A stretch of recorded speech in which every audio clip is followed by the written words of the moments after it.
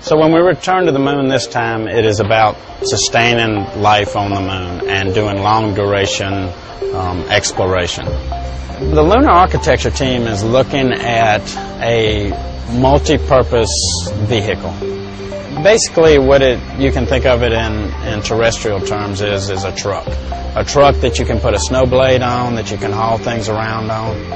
What we've done is we've made this partnership with Caterpillar. The first step for us was to provide them with a tele-remote multi-terrain loader, which we were able to deliver to them.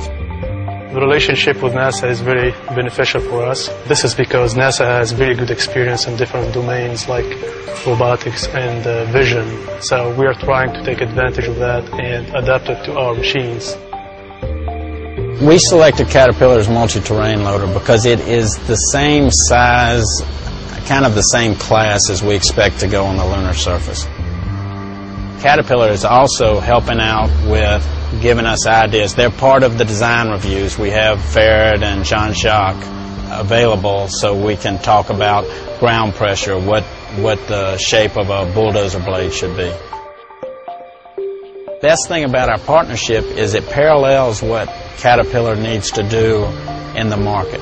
So they're building infrastructure all over the world, some of it in very remote and some of it in very dangerous places.